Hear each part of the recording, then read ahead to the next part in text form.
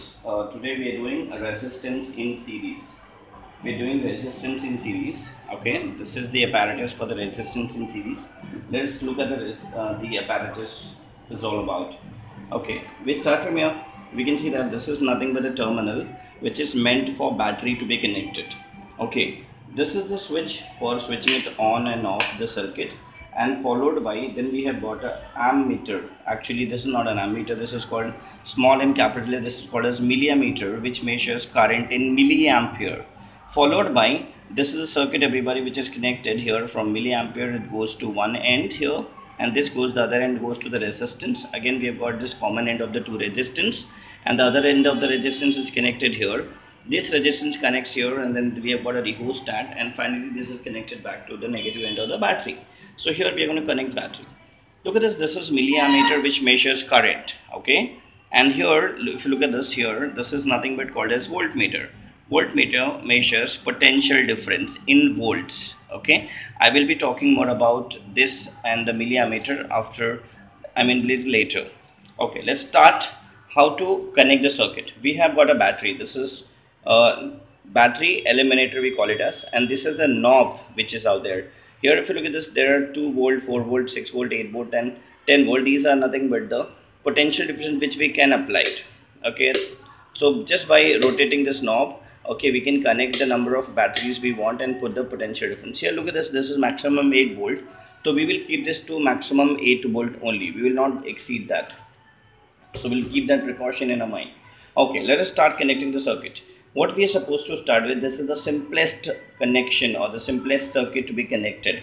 Only one connection, and that's it. Only one connection to be made here, is that the battery connection. I repeat, this is the simplest connection which we are supposed to make in all the 3 circuit diagrams or circuit experiments. This is the simplest, only one connection to be made, and that's battery. So let's start connecting the battery. I have got one red wire which I'm going to connect to this red end of this battery, that is positive here, and this I connected to the positive end of the battery here. And then I've got a negative, one more black wire which I'm going to connect it to negative terminal of the battery, to this here negative terminal. So my battery is connected, and my dear students, this is the only connection we are supposed to make in this experiment. Only one connection, and that's it. Please do not hunt for the more wire here. This is the only connections which are supposed to make. Okay, after that what we have to do is nothing but is you have to take 2 wires. Okay, why are we taking 2 wires? Because if you look at this voltmeter is not connected here anywhere. So if it is not connected, I need to connect them. So if I need to connect them, I need a wire. So I have 2 wires, one is a black, one is red. This is the red end. I connect one red end is here, I connect one black end is here. What I do is, I'm going to connect it here to get the potential difference across R1. I'm going to connect it here to get the potential difference across R2. All those things I'm going to discuss little later. First, let us start with this here. Okay, when you talk about this, when we start with this, taking the observation of the readings, we are supposed to first take the least count, as we know that. So we're going to take the least count of this milliammeter. Okay, small m, capital A, small m and capital A. That's milliammeter. That's milliammeter gives the reading in milliampere. So we will be taking about the least count of this. Let us see how to take the least count. I will show you how to take the least count of this milliammeter. If I show you this, okay, milliammeter, here you can see that we have got a 0, 50, 100, 150, 200, 250. So we got 0, 50, 100 and 150, all these numbers which are displaying here. From 0 to 50 if I talk about, or the 50 to 100 when we talk about, or the 100 to 150 when we talking about, any of the 2 big numbers when we talking about, under that, within that, if we look and if we count, there are 10 lines. There are 10 lines if you count. So from 0 to 50 we have got 10 lines. So I'm going to show you here in the form of pictures. Here you can see that. Okay, suppose this is my milliammeter, and I draw this, and this is your 0, and then this is going to be your so 1, 2, 3, 4, 5, 6, 7, 8, 9, 10th. This is the 10th one, and this is 0, so this is here as marks 50, so I'm marking it as 50. Then again 1, 2, 3, 4, 5, 6, 7, 8, 9, 10th. This 10th one is nothing but 100 here. So what I'm going to do is how to take the least count. Very simple. Okay, least count, to take the least count here is the 10 lines stand for 50 milliampere. So one line is going to stand for how much? X. So let us cross multiply. So it has become 10x is equals to 50 into 1. Okay, so 50 into 1. So x is equals to 50 upon 10, and that's come out to be 5. So this is 5 milliampere. So one reading or the one line stand for 5 milliampere. So here when I talk about this, each line over here, each line I'm talking about, each line stand for 5 milliampere. My dear students, each line 5 milliampere. So there are 10 lines. So obviously 10 5s are 50. So this is going to be 50. So each line stand here is 5. This is the least count of this. So this is how to find out the least count of a millimeter. And let us talk about the how to find the least count of the voltmeter. So here is, look at this. This is voltmeter. Again we have got 0, 2, 4, 6, 8, 10. If I look at this here, 0 to 2, I've got again, if I count 1, 2, 3, 4, 5, 6, 7, 8, 9 and 10. There are 10 lines. 0 to 2, there are 10 lines again. Again 2 to 4 there are 10 lines, 4 to 6 there are 10 lines, 6 to 10 again there are 10 lines. So here is 10 line represents 2 volts. So let us again work it out here. So this is 0, then 1, 2, 3, 4, 5, 6, 7, 8, 9 and 10. 10th is 2 here, it is marked as 2 volt. Okay, then again 1, 2, 3, 4, 5, 6, 7, 8, 9 and 10th one is marked as 4 volt here. So what we see here is 10 line means 10th line stand for how much? 2 volt. So one line will stand for how many volt? That's x. Let's cross multiply. This has become 10x is equals to 2 into 1. X is equals to 2 upon 10, which comes out to be 0.2 volt. So my least count here is, least count of voltmeter is 0.2 volt. Means each line measures 0.2 volt. This is to be noted. And here for milliampere, the least count is become 5 milliampere. Means each line measures 5 milliampere. So now let us fill this gap here a bit. Least count of voltmeter is 0.2. And the least count of ammeter is come out to be, actually it's not ammeter, we'll correct it here, we will make it as milliammeter, and this comes out to be 5 milliampere, small m we have added. Now zero error, as we have already talked about last time. What is zero error? Zero error is nothing but this needle coinciding with the 0.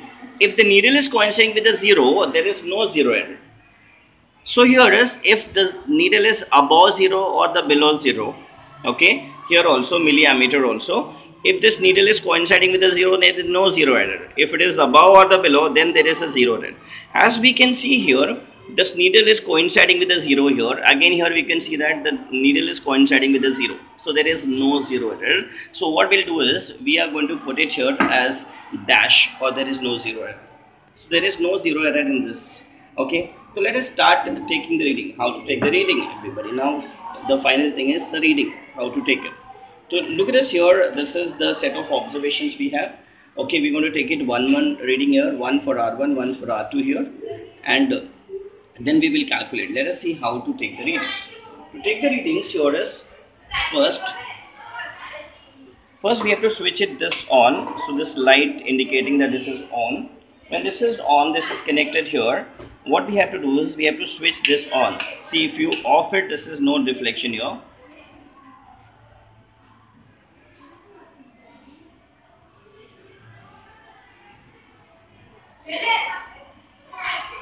If it is off, there is no deflection, but the moment I switch on, there is a deflection. Means now this is on.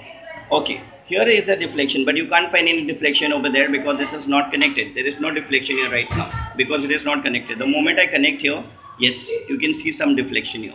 Okay, so what we are going to do is, we are going to connect this to R1 here only. Okay, what we are supposed to do here is, first we will keep our current at one fixed value, because when we talk about the resistance in series, the current is constant. So what I'm going to do is I'm going to keep my current value at one fixed reading.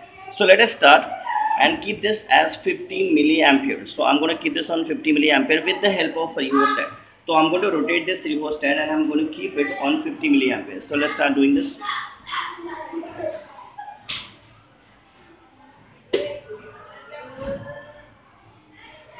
So my current is right now, it is on 50 milliampere. You can see that it is on 50 exactly. And how to see this reading? You have to see perpendicular to the surface. So when I'm seeing this, it is 50 milliampere. When this is 50 milliampere, now I'm going to see my voltmeter reading here. If I see my voltmeter reading, which line it is coinciding. So I just count it again, perpendicular to 1, 2, 3, 4, fifth line it is coinciding. Means here is, if it is coinciding with the fifth line, how much is the reading comes out to be. Okay, let us just calculate this.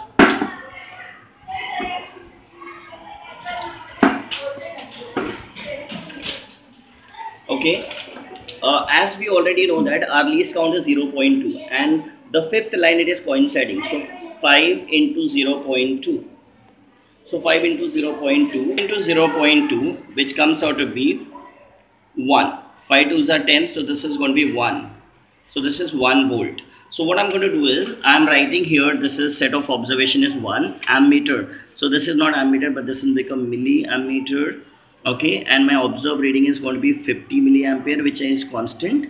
So I'm writing before only, this will also be 50 milliampere because this is constant, current is constant. Since it is in milliampere, I don't bother about the corrected reading. Voltmeter reading, I got it as 1 here, 1 volt. Okay, now I go for the next one, R2. So I again take you here for this circuit. So here is, now what I'm going to do is I'm going to switch it off. I'm going to switch it off first and then I will move here. What I'm going to do is I will shift this onto the right. Point to be noted. I've just shifted this to the right and this again to the next one. So now this voltmeter is connected to across R2. I switch on again here. The moment I switch on, I have to check first whether my current is on 50. If it is not on 50, please adjust it on 50. Now you have to see this voltmeter reading. So when it is on 50, you have to see your voltmeter reading, and the voltmeter reading comes out to be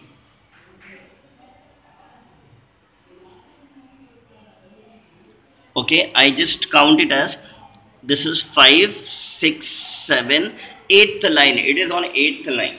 So 8th line, let us see again, multiply here. When we have got 8th line multiplied by 0.2, it is 1.6 volt. So my next reading is, here is 1.6 volt. Okay.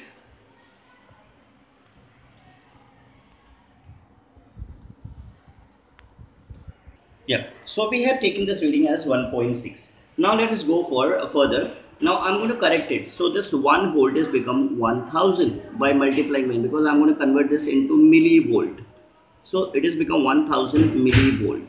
Now this 1.6 is nothing but again multiplied by 1000, it has become 1600 millivolt. This is what we got the readings. Now what I have to do is V upon I. So my V reading is nothing but it is 1000. So it is 1000 upon, this is 50. So 1000 upon 50, 0.002, and how much is this comes out to be 100. Okay, now when I look at this reading, it is nothing but 1600. Okay, again divided by, this is 50, this 0.002, and we have to divide this 160 upon 5. So let us do 160 upon 5, and that comes to 5 3s are 15, 5 2s are 10. So it comes out to be 32. I think there is some mistake here. We'll check it again. This is 1000. This is not 100. I'm sorry. This is, we made a mistake. 5 1s are 5 2s are 10. This is 20. I'm sorry. Blundered mistake. This is 20 milli. This is 20 ohm, and this is 32.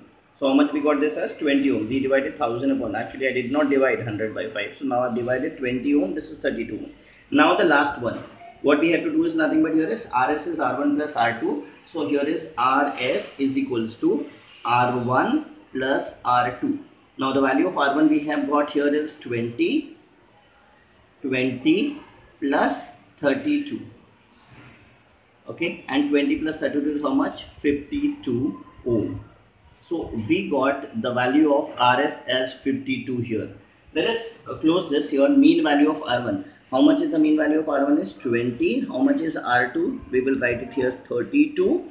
And the mean value of RS is 52 ohm. So RS is again R1 plus R2, which is comes out to be 52 ohm. This completes your second very important practical of resistance in series.